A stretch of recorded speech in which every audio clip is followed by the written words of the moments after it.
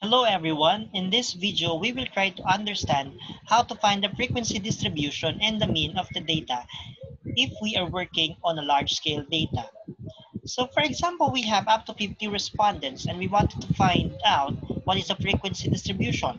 How many people answered 5, 4, 3, 2, or 1 in some questions.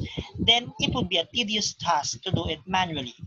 That's why I suggest that you use Excel so that the data will be 100% accurate and it will be much better, efficient, and faster. So you will see that I arranged the data in this way, and I suggest that you do the same so that the data will be easier for you to work on.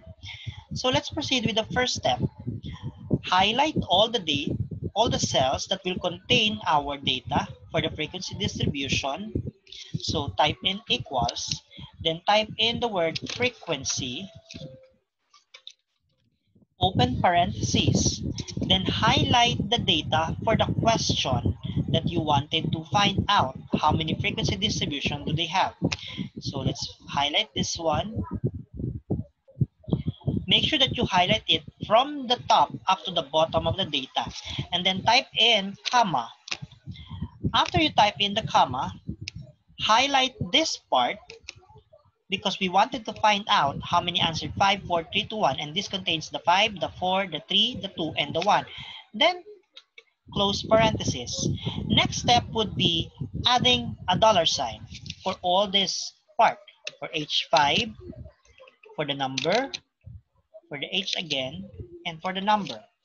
The reason why we include dollar sign means that even if we go to question 2, question 3, so on and so forth, still the data or the bins array for this one will be 5432 1. It will not change. So only the question will change, but the bins array or the 54321 will not change. Then before you enter, make sure that you click Control Shift, then enter. Then you will see that the frequency distribution for 54321 for question 1 is already there.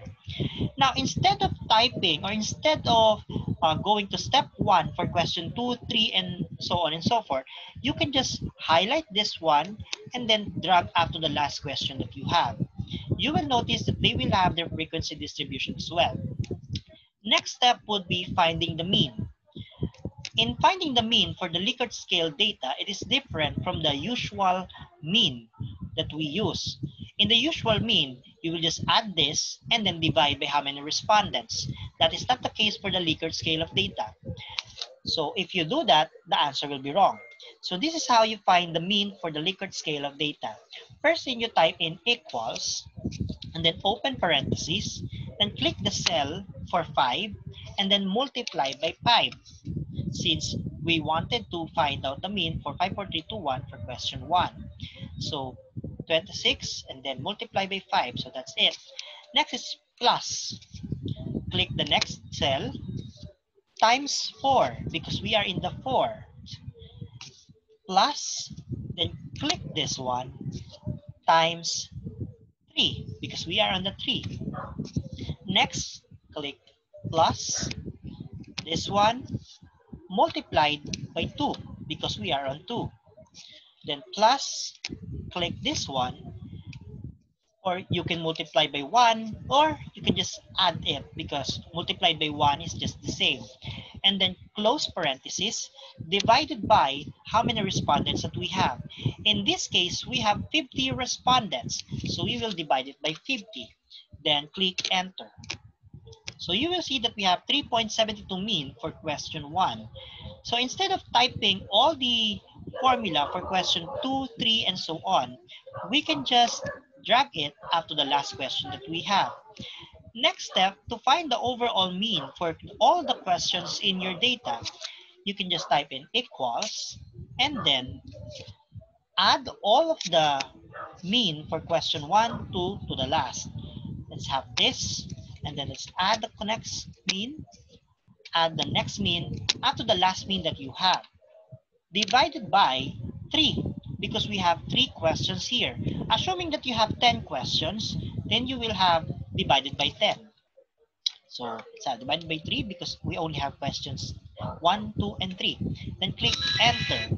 So we know that the mean is 3.62667, or if we rounded it off in 2 decimal places, we will have 3.63. Now, how are we going to find out if the frequency distribution for all the data is correct? We just have to find the sum. All this, and this.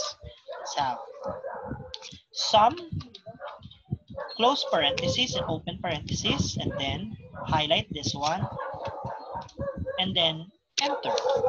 If the answer is 50, which is equal to the number of respondents that you have, then the answer is correct. If it's not, then some of the data is missing. Now, how do we present this data on a table?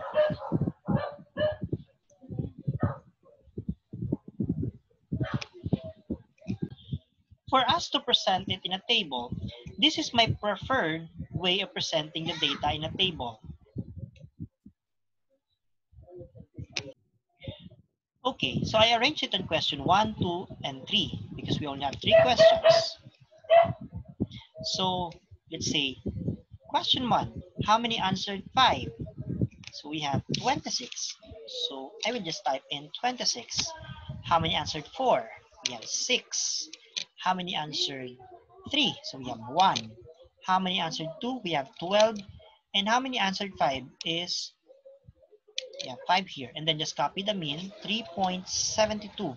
So you just have to fill in this table with the one that you have here. So that is how you find the frequency distribution and the mean using Excel. You will see that it's much faster and much organized, and the accuracy is 100%.